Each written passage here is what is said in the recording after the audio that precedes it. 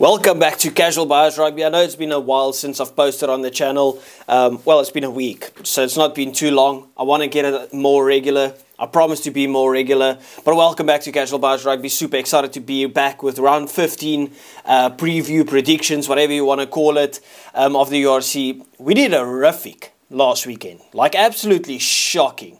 I think we got about 50%. It was a weekend of upsets, especially for the South Africans. I mean, to think that the only South African team that won was the Lions and the only Irish team that won or lost was Leinster.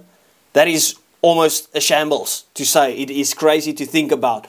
But without any further ado, let's just jump straight into it. We're looking at the table first and foremost. And I mean, truly, like, this is tighter than a stitched up arsehole. Like your grandma could only think about knitting something as tight as this. I mean, from position 6 to position 11th, there's a 1 point difference. The Lions are in 11th, the Stormers are in 6th. Stormers on 40 points, the Lions on 39 points. And I mean, that's just crazy. I'll get into the Stormers game in a bit. But that is why we say, listen, every single point matters when it comes to this. Obviously, this video will be focused a bit more on the South African teams, as I am South African. But let's start off. We're starting off with our Friday night games. We've got Scarlets versus the Sharks and Ulster versus Benetton. Starting off with the Scarlets and the Sharks. I wasn't impressed by the Sharks at all in the first half, but I really think they put out a solid performance in the second half. And it's kind of that when the strongest boys came on, or when the more first-team players came on, they really made a difference. And they actually, in my opinion, had Glasgow defending for their lives for a bit. I think Glasgow was very comfortable at certain points in the first half. I think they got some trouble from the Sharks in the first half, but just error-prone first half. And then the second half, the Sharks really got their groove going, got the backline moving a bit more. And I can't see the Scarlets even getting close in this game. I know the Scarlets did well against Edinburgh in that first half. I think they were in the lead at some point, like 15 or 18-3, and then lost it from there. Obviously playing at home against the Sharks this weekend. But I've got the Sharks to take this one quite comfortably. I'm going with the Sharks with a 12-point victory. I haven't seen any of the squads. That's just a disclaimer. So if the Sharks put out their strongest team, I can't see can't see Scarlets getting anywhere close in this game. If they start the same lineup that they did against Glasgow, maybe the Scarlets stand a bit more of a chance. You could even say you wouldn't be surprised of an upset victory. But I'm going with the Sharks to cruise along now on good form. I'm not even counting the Glasgow game. They've put up some good results, good performances. And that's why they've been climbing the table a bit more than they did at the start. They've been looking good in the Challenge Cup. So Sharks by 12 points. Moving on, you got Ulster versus Benetton. Benetton really starting to get that start of the season groove back for them. They went through a little dip, but they are back where they belong. If you look at how they performed at the start of the season, Benetton currently on 42 points, not safe at all. Obviously, I just spoke about how close it is between 6th and 11th with 1 point, but Benetton's only 2 points above the Stormers. And would you put it past Ulster to actually go and get a victory against Benetton? Obviously, Ulster playing at home. I wouldn't be surprised, because if Ulster wins this game, let's say about 8 points, and Benetton doesn't get a bonus point, they're stuck on 42. And if a couple of teams win, Benetton could all of a sudden find themselves in 11th again, which is absolutely ridiculous to think about. So I'm going with Benetton to win the game. I think they've been on sensational form. You've got Marcello, you've got Brex. So good form. They'll take the victory. I don't think it will be by a landslide at all. I think they're going by 8 points. I know I said it might be Ulster by 8 points, but I'm going Benetton to get the victory by 8 points. Ulster's just not been at the races, to be honest with you. Find themselves in 10th position on 39 points. Moving on to the Saturday games, we've got Zebre versus Glasgow. I'm not going to go too into depth with this one. I've got Glasgow to take a pretty comfortable victory. I'm very disappointed in Zebre with the way that they started the season and the way that they are ending the season.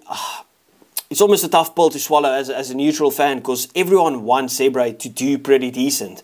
Like, no one wants to go into a game and know it's just straight off the bat a victory. you kind of want a performance, and it's just that they've struggled. You thought maybe they've turned the leaf after they beat the Sharks at the start of the season. They didn't. So I'm going with Glasgow to get a comfortable victory. Glasgow by 19 points. Obviously, it's played in Parma, which probably makes it a bit tougher for the Warriors. But yeah, pretty straightforward. Moving on to the Bulls versus the Ospreys. Bulls coming off a loss against Munster. Would they say they were hard done by that red card? I mean, the thing is, by itself, I do agree that it's a red card. But I had to put it in perspective in terms of the tackle on Kurtley Arendse. I can't even remember the name from in that Leinster game. How is that a yellow card, but Goosen's one is a red card? Goosen probably has a suspension now as well. I'm not too sure. I haven't really checked the news articles or any of that, but I'm pretty sure if you get a red card, you're suspended for at least 2 or 3 weeks. So I'm going with Bulls to still get the victory. I don't think it will be comfortable. I know the Ospreys pulled off the upset victory over the Stormers, but it's pretty tough to do it 2 weekends in a row.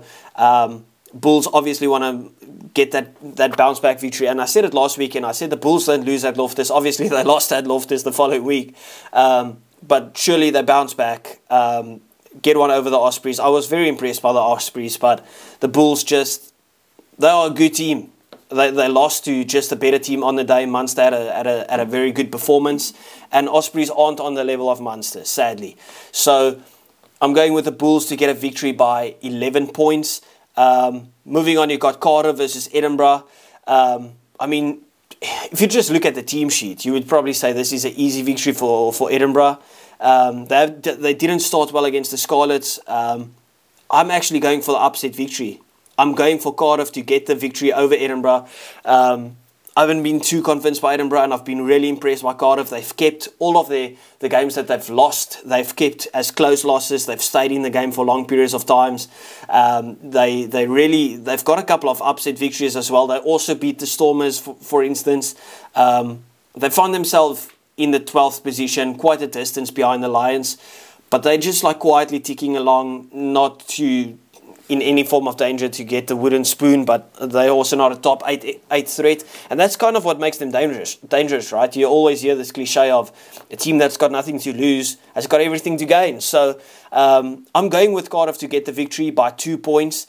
Obviously, most people would probably disagree and say, listen, Edinburgh's getting it, but I think Cardiff at home, they've got enough in the tank to get the upset victory. Moving on to the best game of the weekend, absolutely beautiful one. We've got Lions versus Munster, and I don't even know how to call this one.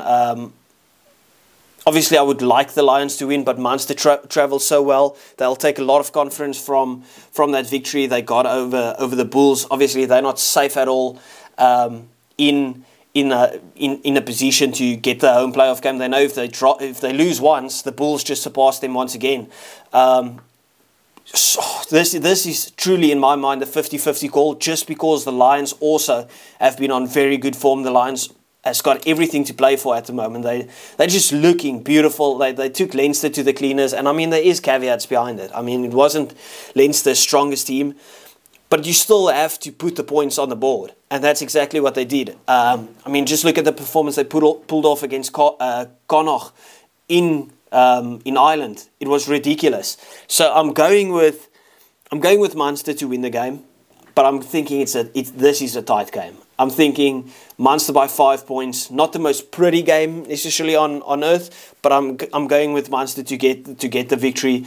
Moving on, Stormers versus Leinster. I know Stormers lost against the Ospreys, and I was so mad at.